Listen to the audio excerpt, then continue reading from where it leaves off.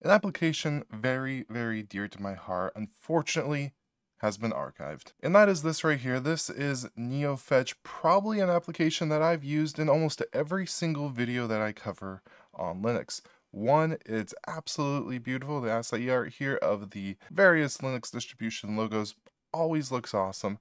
It gives you a rundown of all the really quick, relevant, important information on both the hardware and the software running on your system. And I do have a whole separate video on how really easy it is to customize what is listed, the logos, so on and so forth. Overall, with even it being a simple application, I do believe that it is integral in probably a good amount of people having that kind of first spark of interest in Linux.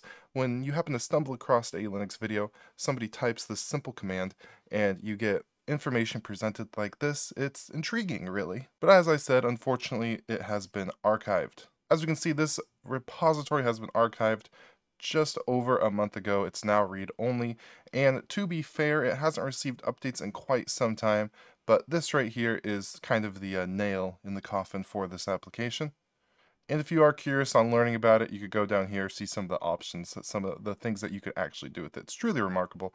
You can see the commits from the main developer are few and far in between.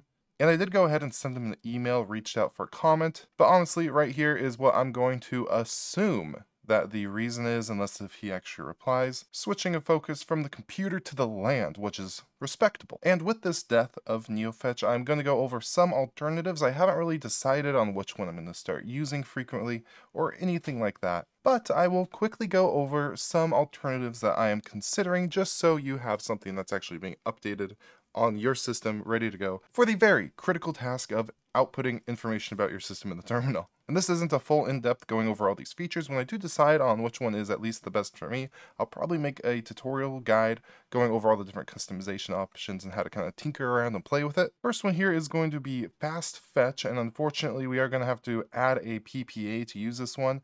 So I would really prefer one in the official repositories. At least on Ubuntu, it is available to install on many other systems, which you can see here. It's in Fedora, Arch, and many of the popular other non-Debian-based Linux distributions. So let's go ahead and give it a quick install, and then this is what it's going to look like, at least on this virtual machine system. I'm gonna have to make this a little bit bigger so we can actually see it, and this is what we get. We do get a little bit more information, and again, this all should be customizable. This logo sucks, but this is going to be one option. Now another one, and this is going to actually be available in these repositories, and that is going to be screen fetch. Just like that, screen fetch, bam. And there we go. This one looks a lot more similar. Logo looks a little bit better than the last one. About the same amount of information. Overall, this one is definitely up there in the consideration ladder. And now this one I have used in the past, and it's still pretty cool. Let's go ahead and give it an install. And that is going to be CPU fetch. So if I type CPU fetch, again, this is a virtual machine, but it can still see it perfectly fine. It sees what CPU that I have running on this machine, as well as some very specific information about the CPU. So that is just another kind of cool one to take a look at if this is the information that you're looking for.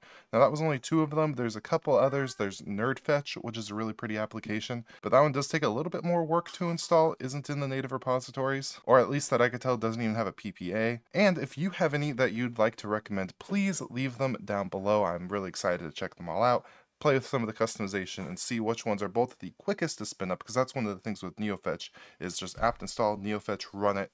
Looks beautiful, and it's awesome. Luke, do you want to come say bye? If that camera, can you say bye? Bye, Dave. Peace out.